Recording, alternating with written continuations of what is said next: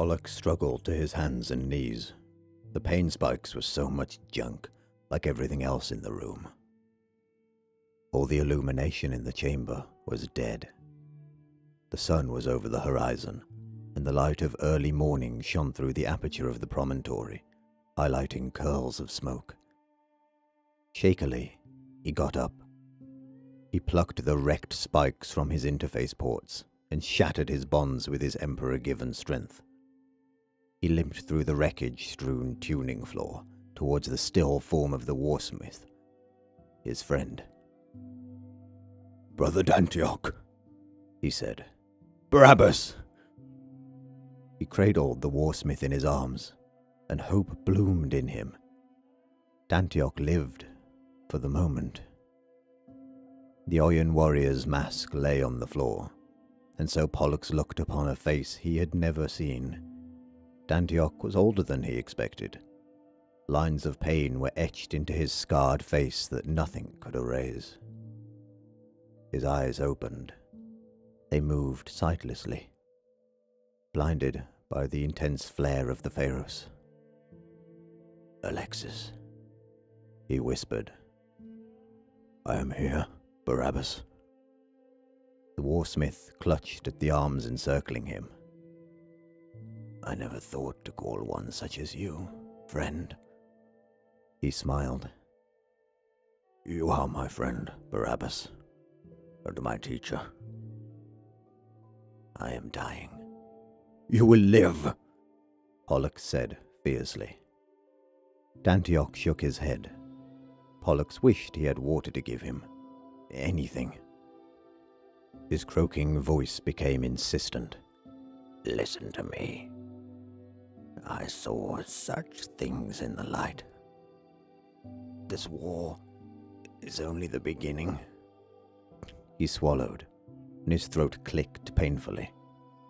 "The beginning of the end." Dantioch gasped and settled back, his strength finally leaving him. "But I am glad, Alexis. I am glad to have been. I am glad to have known you. It is something that friendship can exist at all in this universe of terror and betrayal. Quiet now. You must save your strength." Dantioch's scarred mouth cracked into a smile. "I have no strength left. I have done my duty, and I am no longer ashamed." His back arched in pain, and he gasped.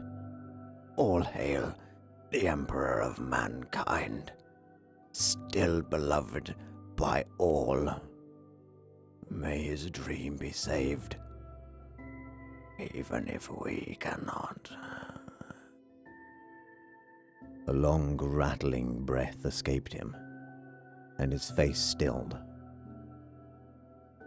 Dantioch's body went limp in Pollux's arms. "𝗟𝗶𝗀𝗀𝗀, cried Pollux. 𝗟𝗶𝗶𝗀𝗀, brother." He bent his head and wept for his enemy, his friend. Tenderly, he crossed Dantioch's arms upon his chest, as befit a champion of the legions who had fallen in service to the Imperium.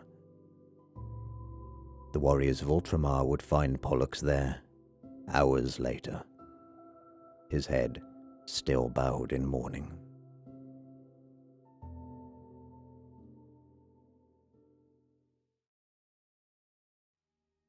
But first to other matters. How is our friend, Captain Pollux? They looked over at the Imperial Fist, sitting, immobile, by his friend in the center of the chamber. Someone had draped a blanket around his shoulders, but otherwise he remained as he had been found, motionless with grief, refusing food, water, or help. He does not move since we came here, but sits in vigil. "Well, that will not do. Pollux," Guilliman called, raising his voice. Pollux looked up. "I command you to rise, Captain Alexis Pollux of the Imperial Fists," ordered Guilliman. He stood, the blanket slipping from his shoulders. "My Lord 𝗟𝗻𝗂,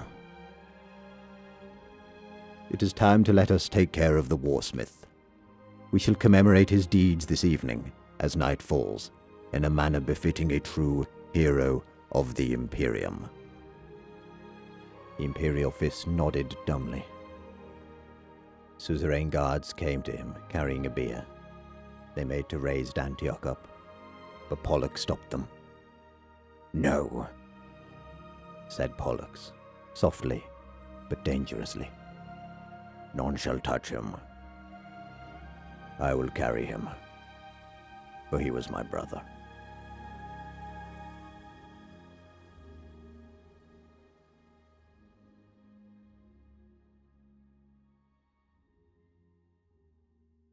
Up stone steps lined by invictorous suzerains they filed, through the broken gates of the redoubt, thence to the wider platform surmounting the top.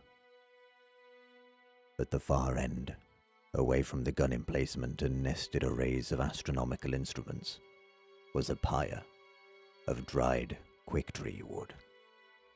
Atop it, his armor battered, but his face serene, lay the body of warsmith 𝗟𝗶𝗶𝗀𝗀 Dantioch. 𝗟𝗻𝗂 stopped by the pyre, his great stature allowing him to look down upon the dead warrior. "You have not replaced the mask," he said.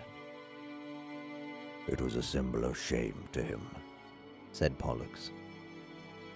"He wore it as a constant reminder of his legion's betrayal. He no longer has anything to be ashamed of." "That he does not." 𝗟𝗻𝗂 held out his hand. Captain 𝗘𝗾𝗂𝗶𝗽 placed a golden torch into his grip, a hot flame burning true in the horn in the end. 𝗟𝗻𝗂 presented it to Pollux. "The honor should be yours." "My lord, if it pleases you. It would be a far greater honor done to Barabbas if it were you, the mightiest of the Emperor's sons, who sends him on his way." "Very well," said 𝗟𝗻𝗂, nodding in deference. With a crackle of parting wood, he thrust the torch deep into the quick-tree pyre. They stepped back as the fire caught. Tongues of flame curled around the body of Dantioch, blackening his armor, licking at his scarred flesh amidst pillars of scented smoke that carried heavenwards. "Company!" bellowed the foremost of 𝗟𝗻𝗂's guards. "So passes Dantioch, hero of the Imperium!" They roared and discharged their bolt guns. The weapons boomed as they launched their projectiles, the propellant igniting and sending them fizzing into the sky, banging again as they breached the sound barrier. "So passes Dantioch, hero of the Imperium!" "So passes Dantioch, hero of the Imperium!" The sky darkened. The pyre of 𝗟𝗶𝗶𝗀𝗀 Dantioch bathed his comrades in heat and light.